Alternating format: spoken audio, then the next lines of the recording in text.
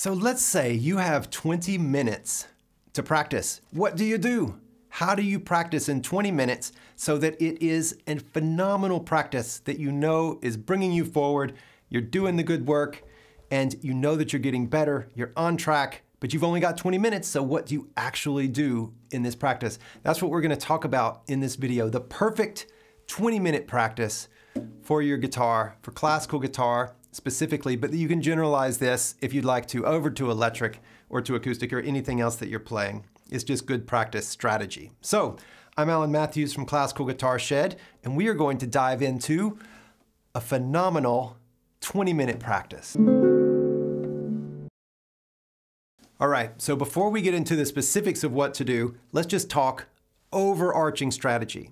So with only 20 minutes, we need to bounce from one thing to the next fairly frequently. We don't want to just do one thing for 20 minutes. We want to touch in on many areas of our playing so that each of those areas can get better. So where do we actually learn? We learn in our sleep. We practice during the day, we do something, and then it's during our sleep that things go from short-term into long-term memory. And that's where all those synapses get built and we really get better. So the learning happens while we sleep. So the goal of a practice then is to seed that time, that skill, so that when we're sleeping, it has something to do and it can actually put that good work into long-term knowing. So then what is it that we're actually doing with our hands during that time? So then for each practice, when we're practicing, we want to reinforce really good movements and fundamentals. We want to focus on correct repetitions. Instead, we don't want to just noodle around and do stuff and make a bunch of mistakes. We want to just tell our brains, we want to be programming that computer to know this is what's right. Do this in the future. This is how you want to play in the future. That's what we're doing in this 20 minutes, is telling the brain that. We're just reinforcing, we're saying this, this, this, and not doing very much of the bad examples. Because your brain's gonna learn either one. If you play things and play something 10 times wrong and one time correct, it's not gonna remember the correct one and say, that's the one to learn from. It's going to remember the mistakes. And so next time you play it, you'll also make those same mistakes because that's what you've been practicing. So instead of doing that in our short practice, we really wanna focus on quality. So we don't want to do a whole bunch of repetitions on any one thing. Instead, we want some really high quality reps. We're training our hands here. So with that, let's dive into the actual practice. So the curtain rises, we pick up our guitar. What do? We just picked up the guitar, we just sat down. What do we actually do? This first few minutes, ideally, is more or less the same every time you practice. And so what is it that you're actually doing? It could be just about anything, but there are a few guidelines that I can give you. First off is that for the first few minutes of your practice, let's say 3 or 4 minutes, then ideally you're doing something that's very simple. It's something that you've decided beforehand. I use this little 5-note scale fragment. It's a little minor key. It's just 1, 3, 4, and then 2, 4. There's nothing special about this. It's just something, right? It's just something to be doing. And with this, I can think about my hand position, my sitting position. I can feel the weight in the seat. I can feel how I'm using my neck muscles and my jaw and my tongue, my shoulders, my eyes, all of these things. So it is awareness building. These first few minutes are awareness building. Fingers right behind the frets, right on the fingertips, releasing as much tension as possible, becoming aware of as much tension as possible. With the right hand, it's using really intentional right hand movements. If you're studying this, then you'll know what to do. If you're not and you would like to, then head on over to Classical Guitar Shed and we would love to work with you there on your technique. So working with your right hand technique, reinforcing how you want to play whenever you're playing fancy pieces of music. So your hand position, your form, your movements, all of these things. How are you touching the strings? Where are you touching the strings? Are you aware of your fingertip on the string? All of these details. The first few minutes are about touching in on these. What that does is it sets you up for a very specific intentionality in your practice. So instead of just noodling, you'll be doing specific things. You'll be noticing all of these details. And that's what you want your brain to know while you're sleeping is do it this way. Play right behind the fret, curve your hand like this, keep your little finger over the strings, all of these little things. These first few minutes, that's the thing. It doesn't need to be fast. Ideally, it's only as fast as you can really pay attention. And so if it's only one note every few seconds, because you're thinking about all these different things, so much the better. It's wonderful. Okay, so that's getting started. So now we come to the second area of our practice. We've had our nice warm up, we've set our intentions, we've really tuned in with our awareness. So now we're gonna work on technique. Technique is improving your hands. You got your left hand technique, you got your right hand technique. This is the mechanics of playing. So that means that we're challenging our technique to get better.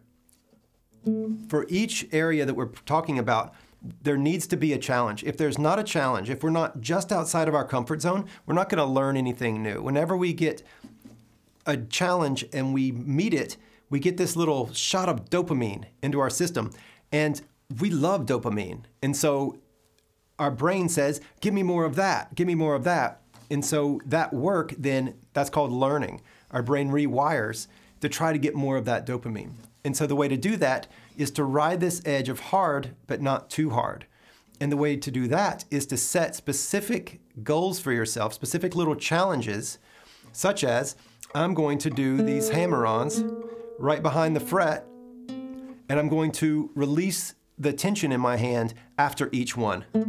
So even though this doesn't look like much, there is a very clear right and wrong, and I can shoot for that in my practice. It could be anything. It could be scales, like I talked about the little scale fragment earlier. There is a specific right hand exercise that you're doing, a specific left hand exercise, and ideally we bounce between several of these, just doing each for 1 to 2 minutes. And so it could be a scale. Chord practice is another one, switching between chords. A great way to do this is to shoot for 3 times in a row perfectly with whatever it is that you're doing. If you're doing a finger walking exercise and you know that I want my fingers just behind the fret, I want a steady pace that I'm going at here. I want the rhythm steady, in other words. I want my other fingers to stay low to the strings. Then you can look at this and go up and down, and then the goal could be, I want to be able to do this up and down 3 times perfectly. And ideally, if you've got a short practice, start with your weakest fingers. So you would start with 3 and 4 probably, and train those first. And then if you don't have time to get to your 1 and 2 finger, then that's okay. You'll get to it some other time, and those fingers are stronger anyway. So train those, but you're paying attention to the specific details of how you're doing it. You're setting challenges for yourself that you can meet. They're hard, but they're not so hard that you can't do it. But you have to give it your all to get there. This is real. You will learn a lot by riding this challenge skills sweet spot. So it might go without saying, but I'm going to say it, and that is that speed will undermine this. If you try to play really fast, or if you just let yourself go, speed creates the illusion of perfection.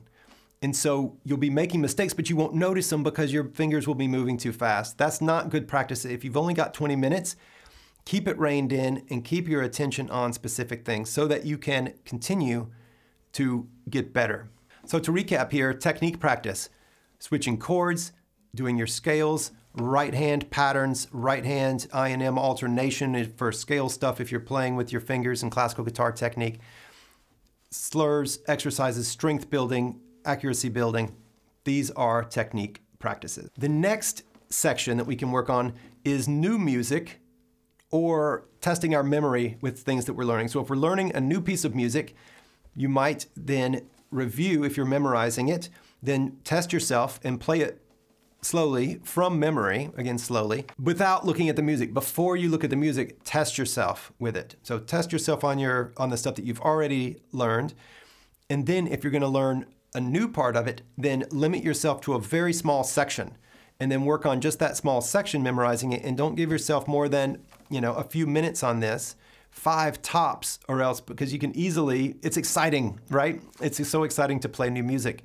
And so it's so easy to spend all of your time on the new piece because that's what's exciting. That's the novelty. And so we really wanted to do that. But keep it reined in, only spend a few minutes, and specifically on a small section, and really work that small section. The next section of our practice, the next part of our practice, is detailing the rough spots in the pieces that we already play. So ideally you have a collection of these.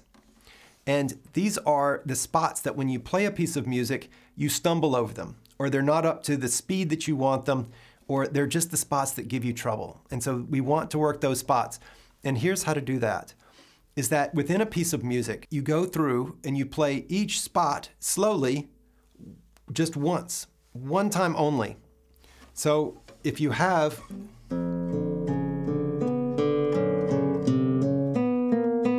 so let's just say that that's a spot. Stop right there, don't play it again, and then go to the next spot.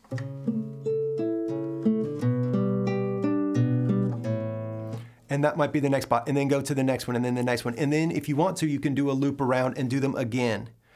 But when you're playing the piece of music, you won't be able to play it twice or 3 times or 4 times before you get it right. So instead, just give yourself one time, go through it slowly, go to the next. So then if you have a piece of music that has 5 tricky spots in it, then you would play the first one, then the second one, then the third. You play through all 5, and then you can play through all 5 again, 2 or 3 times if you'd like to, and then go to the next piece of music. But each spot, you've only got one time to play it, and so you really pay attention to all those things, and all you're trying to do is drop that seed into there, that one little drop of water into the bucket that eventually will fill up. So at night when you're sleeping, your subconscious mind will be churning on that particular spot. And after a few days of this, that spot will just be much cleaner. The big challenge with the detailing the spots is that probably the part right after the tricky spot, you're probably really good at that. And so you're gonna want to play it. You're gonna just want to keep playing. You're gonna wanna keep going. And so it takes real control to pull back the reins and really just stay focused on just that one little spot, and then the next one, and then the next one. Super self-discipline to do that, because you wanna just play the piece. Well, maybe I'll just play through it once and then I'll do this. Don't do it. Do your best to keep it reined in and just really practice instead of playing. All right, chances are that was 20 minutes right there. Like by the time you do this, so by the time you have, 3 or 4 minutes of warm up, and then you work on a bunch of different little technique areas, you touch in on your new music that you're playing or something that you're working on memorizing, and then you detail your tricky spots in your pieces, chances are your time is up. And so put your guitar down and it's good. Later, if you want to, you can pick it up and just play for fun. But in a 20-minute practice, you don't want to spend 25% of your time just playing, right? Maybe once in a while, if you just need that boost for yourself and you seriously cannot pick it up and do it any other time, then once in a while, just sitting down and just playing your pieces can be really fun, and that's okay. But in an everyday practice, 20 minutes, you're just doing work the whole time, and you're bouncing. You're never spending more than a minute or 2 on any given thing, except maybe if you're learning some new music, then maybe there's a couple more minutes. So here are 4 common mistakes for short practices. Number 1 is treating it as play. We were just talking about this. So instead of practicing, you play. And the difference here is we want very high attention to detail, very strong awareness of body awareness and finger awareness, and we want to be all in on playing. We don't want to just noodle around and enjoy our playing. That's playing. We want to practice. Number 2 is hurrying.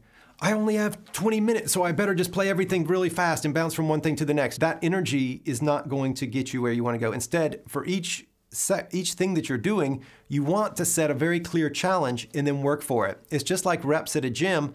You want to have some weight on the bar. So you need the challenge. Otherwise, when you're sleeping, it won't register. Your brain won't register that as something that it needs to learn. It's just, that was just some fun stuff that you did. Number 3 mistake is spending too much time in any one area and eating up all your time with one thing. If you're gonna do that, then let it be technique. Let it be your mechanics and your training your hands. Some days you just might want to spend your whole 20 minutes on scales, and that's going to actually help you. You will learn with that. If you do that all the time, it's not good practice. But don't just play the whole time. Instead, drop into a whole bunch of different areas so that all those areas raise. And number 4, playing too fast, which just shortchanges the entire thing. So you want to keep it slow. You want to keep your awareness sharp enough that you can actually know what's going on. So playing too fast can just get in the way of that and you'll think everything's fine, but it won't be. And then whenever you wake up the next day or a month later, you won't be all that much better because you've just been playing and not practicing.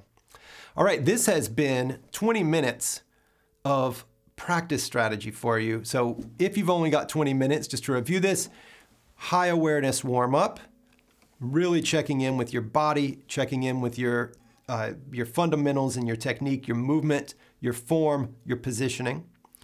And then your technique practice, which is building skills. It's challenging yourself on your chords, your exercises, your scales, your right hand patterns and right hand movements. And then the next section is new music, or testing your memory, challenging your memory.